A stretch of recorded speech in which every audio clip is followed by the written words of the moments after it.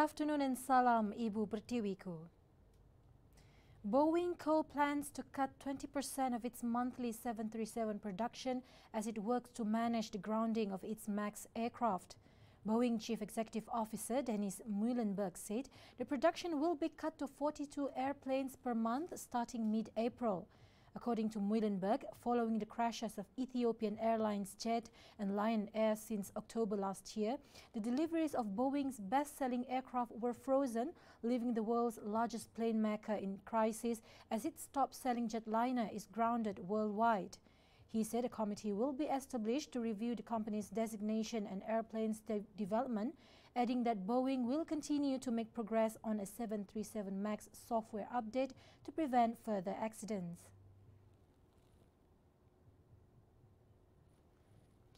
Iran's Elite Revolutionary Guards Corps, IRGC, will be designated as a foreign terrorist organization by the United States.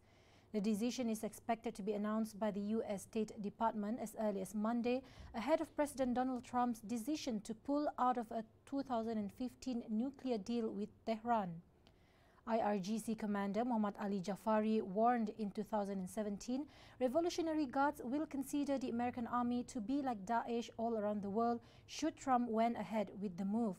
Republican Senator Ben Sasse said the move would be an important step in America's maximum pressure campaign against Tehran as the escalation of IRGC endangers the U.S. troops in the region.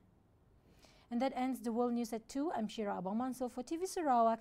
Thank you for watching.